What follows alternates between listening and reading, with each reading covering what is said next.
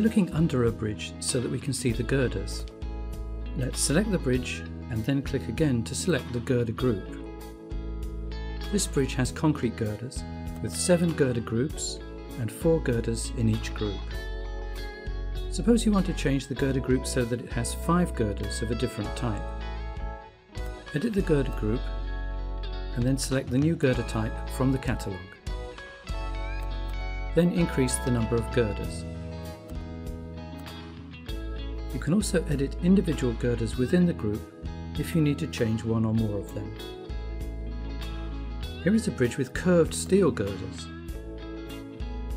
Using the Properties dialog, you can change values such as the flange size for the girders in the group.